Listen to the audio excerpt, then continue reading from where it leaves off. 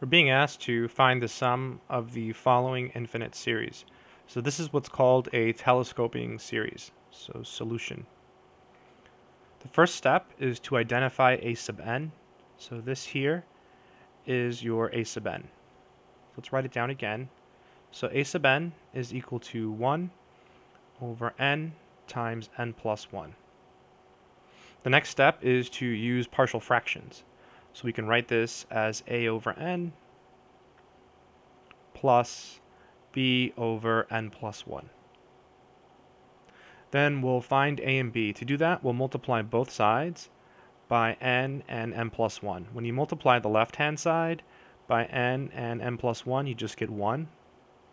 On the right-hand side, we're left with a times n plus 1 because the n cancels. And then b, and again, we're multiplying all of this by n and n plus 1. So n plus 1 cancels, we're left with n.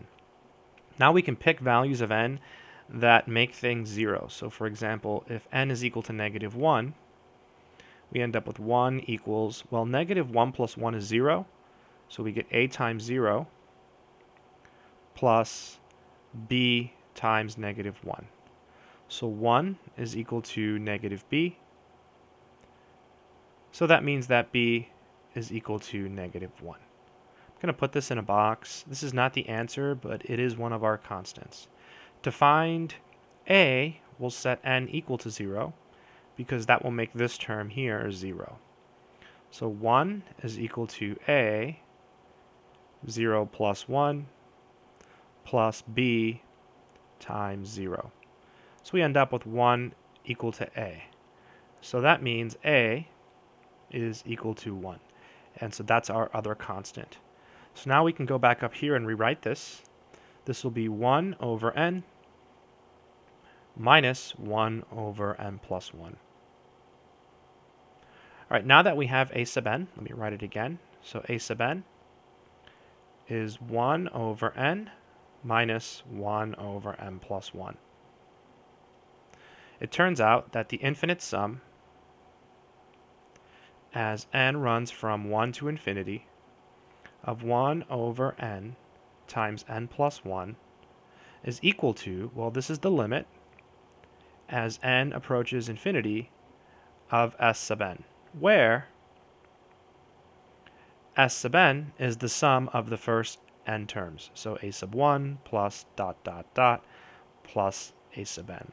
So the reason we went through all of this is so we can actually compute s sub n and take the limit. Once we do that, we have the answer, because the infinite sum is equal to the limit of s sub n, right? So that will be the answer once we find that limit.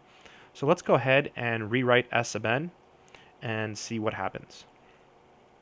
So s sub n is equal to a sub 1 plus a sub 2 plus a sub 3, I think that's good, plus dot dot dot. Now how many terms do you show? Well, as many as necessary. This happens to be a really easy problem, so it's easy to see the pattern. So when I say as many as necessary, I really mean as many as necessary in order to see the pattern. All right, now let's carefully plug everything in. So s sub n is equal to a sub 1. Well, you just look here and replace all of the n's with 1's. So it's 1 over 1, which is 1, minus 1 over 2, right? Because 1 plus 1 is 2. That is a sub 1. Okay, plus a sub 2. That's going to be 1 over 2 minus 1 over 3.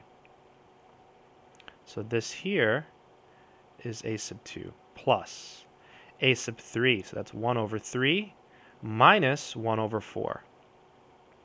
So this here is a sub 3 plus dot dot dot plus. Now we're going to plug in n minus 1 because we're looking for a sub n minus 1. So it's 1 over n minus 1 minus, and then replacing n with n minus 1 here, well, n minus 1 plus 1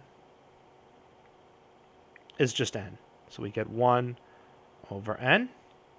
So this term here is a sub n minus 1. And the last one is a sub n, so we already know what that is. It's 1 over n minus 1 over n plus 1. Now the reason it's called telescoping is because the terms cancel. So this one cancels with the one before it. This one cancels with the one before it. The invisible one we can't see cancels with the one before it. This one cancels with the one before it.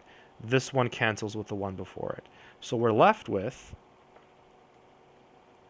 S sub n equal to 1 minus 1 over n plus 1.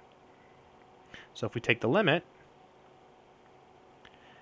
of S sub n as n approaches infinity, that's equal to the limit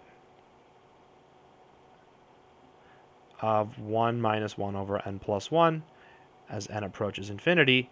And this term here approaches 0. So this is just 1 minus 0, which is equal to 1. And so the answer is equal to 1, because the infinite sum is equal to the limit as n approaches infinity of S sub n. S sub n, by the way, has a name. It's called the nth partial sum.